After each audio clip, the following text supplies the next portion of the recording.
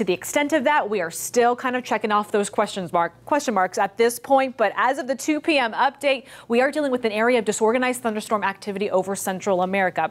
Over the next 48 hours, not looking very likely for any development, but it's really once we get towards early to the middle of next week, this is where we're going to have to watch this disturbance try to get its act together. I'm taking you through the weekend. Let's stop this on Saturday night. This is our European model, so we're looking far ahead into the future.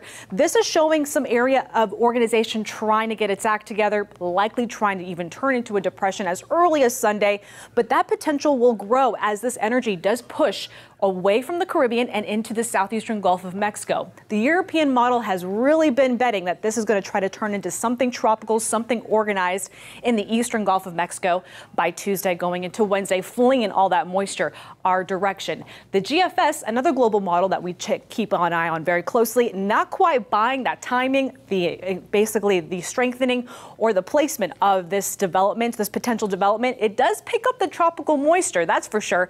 But once we get closer to early to middle of next week, it drifts it more so over Cuba, not really ever getting its act together, but still trying to bring rain our way. So we do have still a lot of question marks that we're going to be watching for you over the weekend.